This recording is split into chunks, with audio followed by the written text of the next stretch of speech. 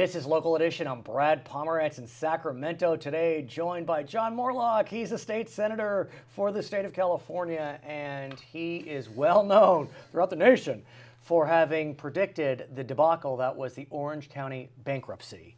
And history tends to repeat itself, but take us back to the early days of the Orange County bankruptcy and what you saw and why that continues to inform you as a legislator today. Well, I think some of your viewers have seen the movie The Big Short. Oh, yeah. So it's sort of like that. You know, you're trying to tell everybody that something's going to happen if interest rates rise, the strategy that's being used. And guess what? Interest rates are rising. We just found out the feds were increasing interest rates. You know, and it's been, what, 10 years since we've had a bump. But at that time, interest rates were about 3%. And so the county treasurer would borrow short-term 180 days at 3%, and then he'd buy bonds at 5%. And he'd make the 200 basis point spread. It was great. We call it the carry trade. Right. We also know it as hedge fund kind of. You don't do that with cash management. But he was doing it. I said, boy, if the short end goes up, then your borrowing costs will be higher than what you're earning.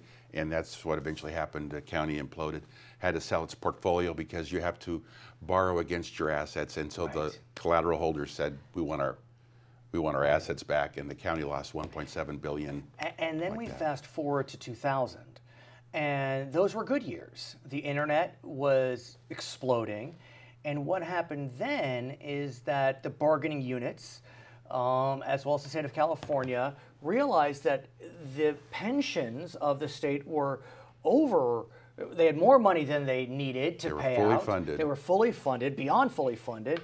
And so what happens? We increased pension benefits. Right. The majority of the CalPERS board are comprised of union representatives. So 2/3 are public employee unions members. And they tend to be a little older. So the older guys are saying, what can I get for me? Because in a few years I'm out. So they said, since we're overfunded and we've been earning 20%, 30% a year with this .com boom, that's going to go on forever. For a lot of people, yesterday is today is tomorrow, and things do this, not this.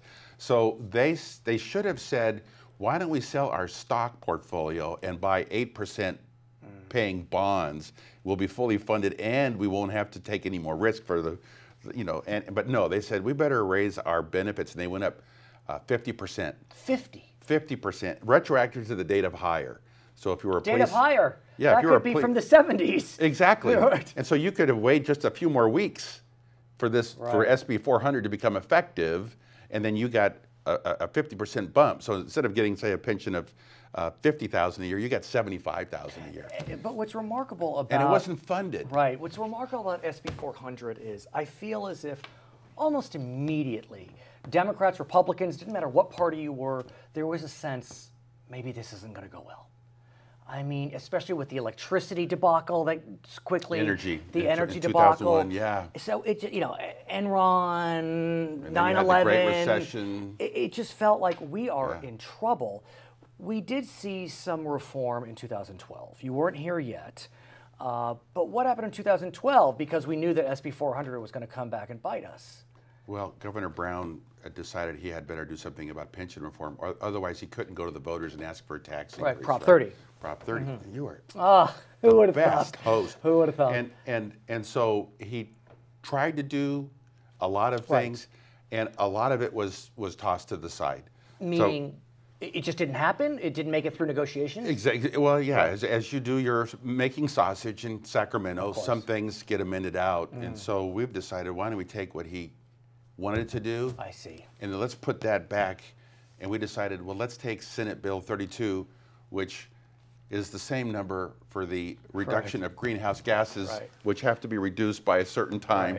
We said, hey, let's do the same thing. You're good. Same thing for unfunded liabilities. Let's get them down, to 1980 levels by a certain date. And let's talk about that, because as we speak, there are pensioners that have devoted their lives to our state, their county, their city, whatever it is, and because cities and counties and state, not state yet, but are not able to satisfy their obligations to CalPERS, their pensions are being slashed dramatically.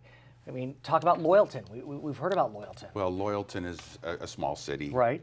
And but still part of California. They stopped making their pension plan contributions. And so the CalPERS, the pension administrator, said, okay, plan sponsor, we're going to deal with what we have, and we're going to pay the benefits based on what we think we can earn going forward. So the two retirees in this case, it's five. Whatever, they will get a reduced pension. You know, but they didn't do anything wrong. They didn't do anything wrong. And now LA Works, a program in the San Gabriel Valley, is their pensioners. I think it's at 200, sir. And so now they didn't do anything wrong. And they're getting their pension slashed. And there's Pritchard, Alabama. They didn't pay their pension benefits or into the pension plan either. And we even have one fatality where one retiree couldn't afford to pay for his heating bill and froze to death in his home. Actually, a retired police officer. So they didn't do anything wrong, but they did, sort of in an implicit way, they said, hey, we want big benefits. Not thinking, how is that going to be paid for? They're bargaining units. So their unions said, we want these great pensions. You know, we got to retain everybody. But here's and now we got to pay the piper. But here's the thing. Look, the bargaining units are advocates. Apparently, they're great advocates. I would think there's enough blame to go around, though. I mean, the state agreed to this. Well, you could say that the city council shouldn't have voted for it. Right. But when you look back at the contributions that they received to run for that city council position, so it's all, may have been totally funded by the unions. I hear you. It's a scam. Well, but there's a lot. And they win, and when you win, you get to do whatever you want. And now we got to figure out what to do. So let's figure SB 32. Well, that's 32. I've also got SB 681, which says, okay, CalPERS, you're not the mother of Loyalton. You can't just go to Loyalton and say, hey, you owe us this massive number, because when Loyalton was making their pension plan contributions, CalPERS assumed a 7.5% rate of return on their money, which isn't accurate. And when Loyalton wanted to get out of CalPERS says, well, now we got to base the assumption at 3% or 2% or something really low, like the 10-year bond. And boom, they get this massive bill. Well, CalPERS was committing fraud. And they were not charging what they should have charged all along. That's not. They should have been charging more. Should have had a much higher contribution based on a lower investment return assumption rate. And so for them to say, we want you to pay us so we can get our trust fund up so that we can pay the retirees, Loyalton should be able to say to CalPERS, hey, how much did we put in? How much did we earn? How much did we pay out in benefits? Give us the rest. I understand. And then you just give us the money. That's what you're looking to do in 681. Right. And that's not what they've done. That's not what they've done. With Loyalton, LA Works. This will freak them out, but they've got to stop being the mother of plan sponsors. They are just a service provider. So what can you do? I mean, look, you've been singing this song for a long time. You have credibility on this issue.